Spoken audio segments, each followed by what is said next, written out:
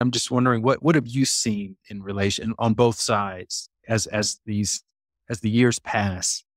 Do people just kind of move on, or how does it what happens? Well, it can really vary. And I mean, there are sometimes where the previous family doesn't believe it, but often they do. And especially when the child is really young, that they will want to have a relationship with the child's family. And sometimes they do. So I'm thinking more in Asian here, but they'll have various trips back and forth. Sometimes even after the child has moved on, it doesn't particularly care to see the previous family anymore, but they're still wanting that connection because they build a connection to their loved one who died.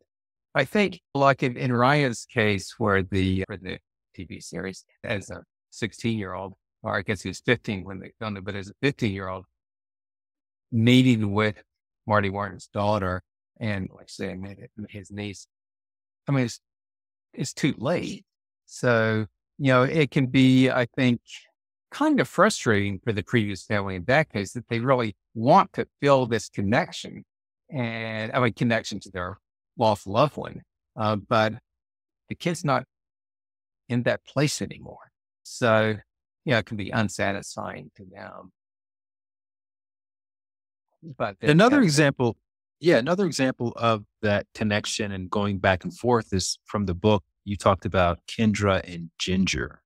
Can you recount that story? Because I thought that was really, really interesting. yeah, I mean, that was one where it's unusual in our cases that the girl, well, when she met this coach, she felt an immediate uh, attachment to it and was much more friendly and loving with her than she was typically with strangers. And started to say that she had been in Ginger's tummy and had gone through an abortion. And eventually it turned out that coach did confirm to her mom that, in fact, she had had an abortion. But the attachment became incredibly intense, both for the coach and for the child, where the child is then spending a couple of nights a week at that coach's house. And I understand certainly that the wish to maintain that connection is not necessarily what the child needs in their development in this life. And eventually the girl's family had a falling out with the coach and severed contact, which I think is probably best for the child. So, what say to parents in general, I mean, certainly be open to what the child is saying, be respectful. But you don't want to get overly focused on the past life because don't want to interfere the experience of this life. And sometimes, people can't, I mean, it is really interesting and meaningful, but sometimes I think people get a little too focused on it and need to let the child just be a child and enjoy their life. Is there anything, if you're a parent listening to this and you suspect that your child may be displaying some sort of past life memory, is there anything that they should do or shouldn't do to create a safe space for that? Or is there like a few questions that they should ask to verify whether or not this is actually what this is? Yeah, and we've got a short column of advice for parents on our website. But yeah, as far as what they should do, one thing we encourage people to write down the child statements. So that's setting a written record for us in case it can be verified. But most of the children recall a death by some sort of unnatural means, murder, suicide, combat, accident, that sort of thing. And those memories can be troubling to the child.